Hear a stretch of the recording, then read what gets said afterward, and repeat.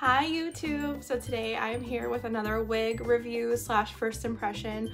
I picked up some really fun colored wigs recently and I wanted to give them a try. Sometimes it's nice to wear a wig that you're not really trying to 100% prove that it's your hair. It's like, okay, that's probably a wig, but it's cute anyways. And before I get started, I wanted to give a special shout out to my bestie Eric. He wanted me to shout him out in my video, so hi Eric! Me and Eric like having sleepovers and trying on wigs, so hi Eric!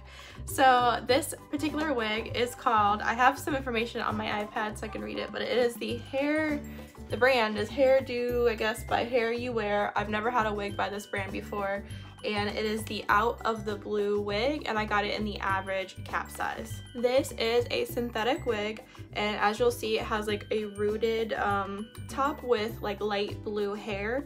And just to give you some information about the features of it, it's open wefted, open ear tabs, open extended nape, has a velvet front for added comfort, and then it has ultra thin adjusters for personalized fit, which is good because my head is so small now because I have no hair.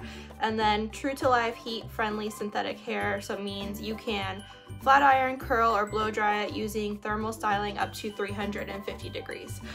If you saw my last video, I was wearing a pink wig in that video. I tried to curl it, but it didn't seem to hold the curls, so I'll have to try more. It also says you shouldn't do it while it was on your head, but it was on my head. So I will show you guys what the wig looks like in the box, and then we will try it on. Okay, so here is what it looks like. It is like an A-line bob, longer bob. This is actually a lot longer, I think, than the pink one.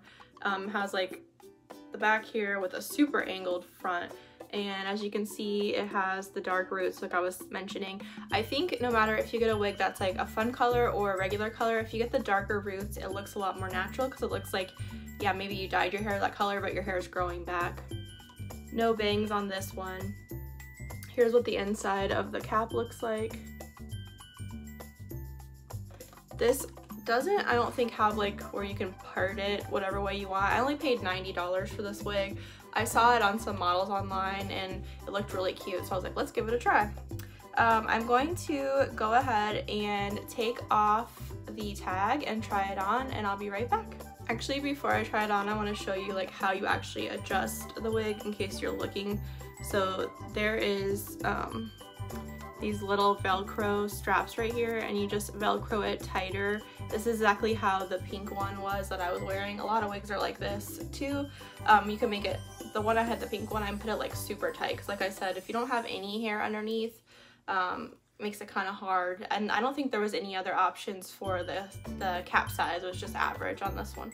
Okay, I am back, and let me tell you, it was kind of like a struggle to get this wig on. I put it as tight as it goes, but I almost feel like it's still not tight enough. First impression, I don't have any dry shampoo on it, so it is pretty shiny, but it's a lot more long than the pink one. The pink one also just like went on so like effortlessly and started looking like it could really maybe be my hair. This one looks a lot more like a wig, but I like these because it looks like kind of like a superhero. So I'm gonna come a little bit closer to show you. So here's like the top of it. I can't describe it any other way than it's like more crustier feeling than the pink one. But I mean, I guess, yeah, if you thought I had actually dyed my hair this color, maybe it looks more realistic. I don't think even, is it a lace front? I don't even think it's a lace front, which is my friend Eric, if he's watching this, he's like, girl, you have to get lace front. The cut is kind of overwhelming.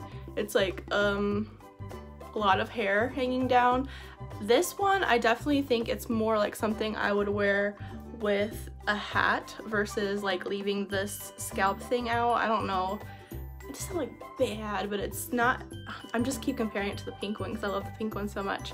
I might do just like a review on the pink one if you guys are interested, but let me show you. Hopefully the back don't look a hot mess like that last wig.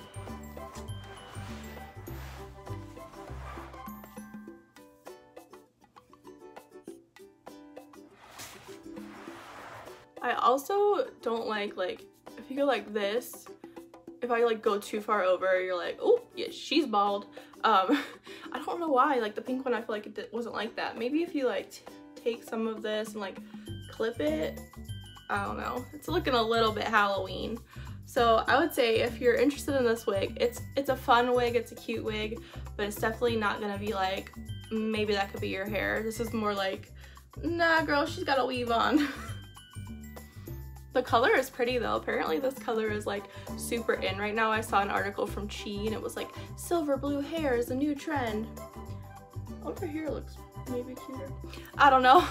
So that is my review and first impression of this wig. It probably won't be one that I grab for a lot, maybe for a few videos and put a hat over it, make her look a little cuter. But like I said, I might do a video about the pink one because I absolutely love the pink one. And then I have that blonde one that I like a lot. So I will share with you maybe like wig favorites. I also do have like a lot of other wigs that I bought the last time that are like wig fails. So I should do a video about that because you guys would get a kick out of it. So that is my video today. Give me a thumbs up if you were entertained by this video. Leave me a comment below. Subscribe if you're not already, and I'll see you in my next one. Bye guys!